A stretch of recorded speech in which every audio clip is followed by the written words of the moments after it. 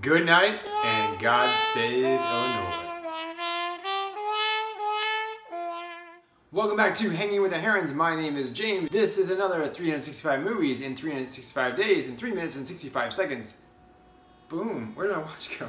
We have Chicago this episode. I'm not really prone to musicals all the time. There's some that I really find fantastic. This is a good one. I have seen Chicago both on Broadway in New York and on film. The version I saw in New York wasn't the best version. The film I thought was really great. I really enjoy the dancing. I do want to point out, if you've never seen this film, it is a burlesque show film. In case you don't know anything about this, check it out ahead of time maybe. Let's get to this incredible cast. Let's just start off with my friendly acquaintance, I'm proud to say, Taye Diggs. Interestingly enough, Taye Diggs was also in the Broadway production. That's not the one that I saw, and he actually played the role that Richard Gere plays in this film. He's a really nice person, to be honest, as well. I knew him in New York City. I say friendly acquaintance because I don't think that he would remember me off the top of his head, but if we came in contact, we could relate and talk about some people that we do know. And then again, I saw him in Los Angeles, and he was very kind when I introduced him to Jennifer, who she is a big fan of Taye Diggs. Shout out to Taye Diggs, excellent performance in this film. Then, we do have Richard Gere, who I think is good in this. He did spend 3 months trying to learn how to tap dance, and so that was only for one scene that took half a day to shoot, but he said that was like the hardest thing he's ever done. I like Richard Gere in this. He's better, I feel like, as an actor than he is in the musical numbers and Broadway performances. Then, the most underrated guy in this film that I would say, and probably in a lot of film today, if we really look over the entirety of his career, John C. Reilly. If for nothing else, poetic and ironic that he sings Mr. Cellophane. Phenomenal job, great singing. John C. Reilly really does well in his roles. What I love about John C. Reilly too is that he is so diverse. He does everything from stupid, goofy characters with Will Ferrell to very serious films like Gangs of New York and even Wreck-It Ralph. So he has quite the diverse career, an excellent performer. Now let's get to those amazingly talented, lovely actresses. Of course, we have the lovely Renee Zellweger. She's fascinating to me because she is a really good actress. She does play cute and pretty well. She's in great shape for this film. And then other times in like Bridget Jones's Diary, she's clearly trying to go for a less appealing, less attractive character. So it's very fascinating to me when you can be so diverse, and she plays both roles extremely well too. Then we have the lovely Catherine Zeta-Jones. She's Catherine Zeta-Jones. I think one of my favorite films of hers was with John Cusack, where she was America's Sweetheart. She's great in this. In her role though, she does it fantastically. Does some phenomenal dancing, which she really wanted to make sure people knew that she did. The director actually wanted Catherine Zeta-Jones to keep her hair long. However, she refused and said, no, I want my hair short so everyone can see my face and know that it's actually me doing the dance numbers. So some quick fire facts peppered in here. Some other amazing actresses as well. Lucy Liu's in this, one of my all-time favorite actresses. I really love her in Payback. She's fantastic. Queen Latifah's in this, and she's lovely. She beat out Beyonce. Despite Beyonce and her management really hustling to try to get Beyonce in the role, Queen Latifah just played it better and was well casted, and she is true Queen Latifah. She's